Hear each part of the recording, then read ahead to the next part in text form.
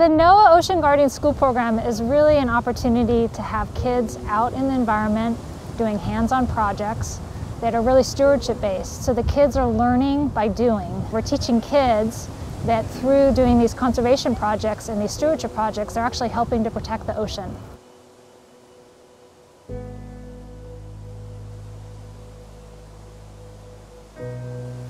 My name is Gianna, and I'm an ocean guardian, and why I love being an ocean guardian is because I really like saving sea animals, but what I don't like is if there's a bunch of plastic. That's not what I like to see.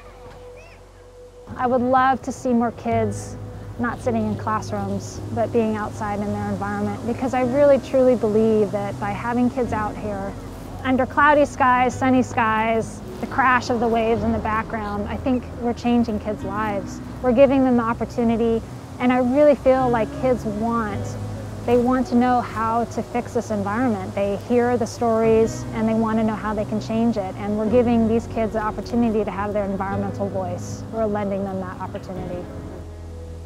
I did get to go to the county commissioner's office and speak so that they might be able to make a law to ban plastic straws in restaurants.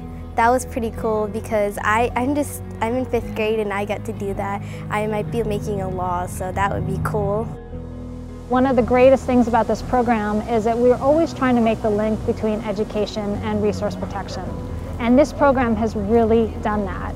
We're seeing now that with the hard work of kids and getting them involved and the continued work that they are able to provide, this is the first time that we've actually been able to link an education program with actually protecting the environment. So we're seeing it. These kids are doing it.